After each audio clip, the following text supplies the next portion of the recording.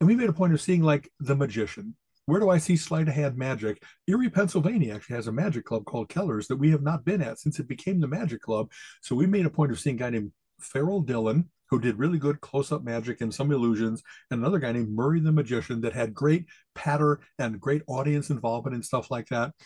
And then we saw the amazing variety show, because another thing you don't get to see is who's going to be spinning the plates, like on Ed Sullivan, who's going to be doing the contortionist, amazing, how do they hold all their weight on one hand and then move around and all of a sudden their hips in a different thing and like perfectly balanced.